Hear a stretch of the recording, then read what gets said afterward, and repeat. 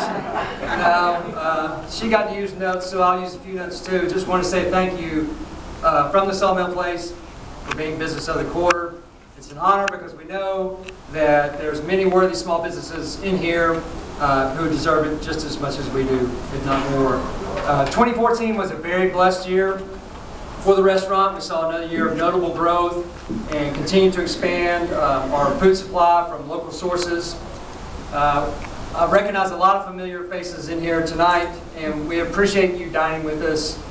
It's humbling to know every morning that we're going to open the doors and we're not guaranteed that anybody's going to walk through, and so yet hundreds of you do every single day, and we appreciate that.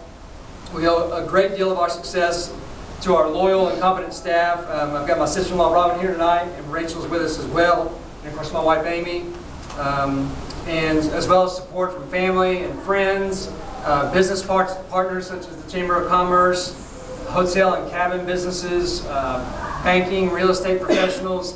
Many of y'all do a great job, and we appreciate your referrals, sending your friends and customers to eat with us as well.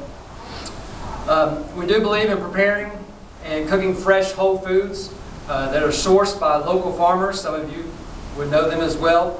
Millers and roasters, just like many of you, we shop at the Union County Farmers Market.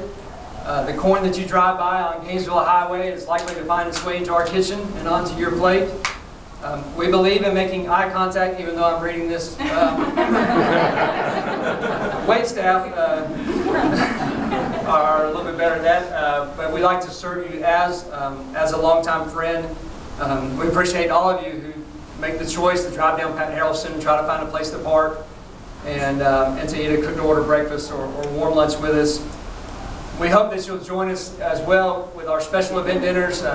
We have an annual harvest dinner where we feature and celebrate the local harvest. And of course we have our upcoming Valentine's evening dinner. We'll be open for that night as well. I've got a menu in here, if anybody wants to see that.